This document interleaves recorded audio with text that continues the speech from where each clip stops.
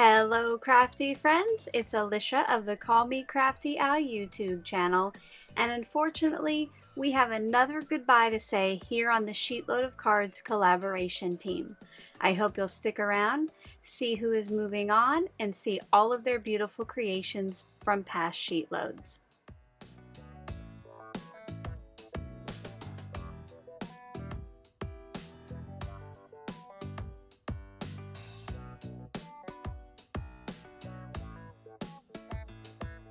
Thank you so much for stopping by today. If this is your first time to my channel, I hope that by the end of this video, you'll be inspired to click on that subscribe button below and ring the bell for notifications. If you're already a subscriber and regular viewer, welcome back. I'm so glad that you're here again. So today's video is actually a month late, but there's a little bit of a funny story about that I will tell you while I'm showcasing her cards. But I wanted to let you know before we get into that who will be leaving the team. And that is Deneen, who is at Deneen03 over on Instagram.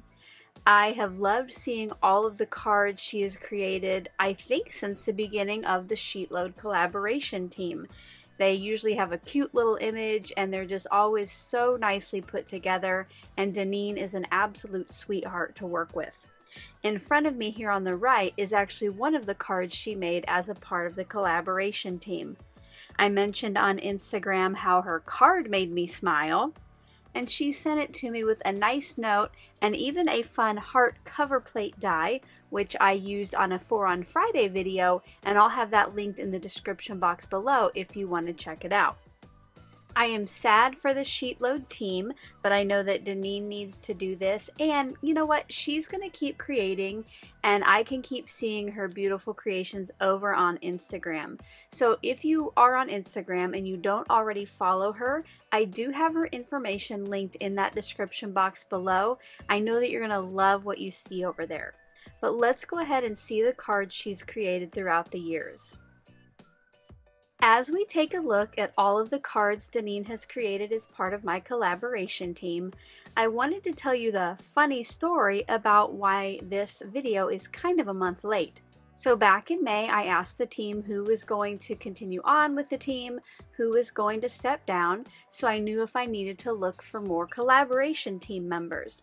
Deneen emailed me, told me what's been going on in her life, and said that after June, she would step away from the team. Well, I got that email, I replied to that email, but you know what? Come June 1st, I send her the stuff for July, just like she's a member of the team.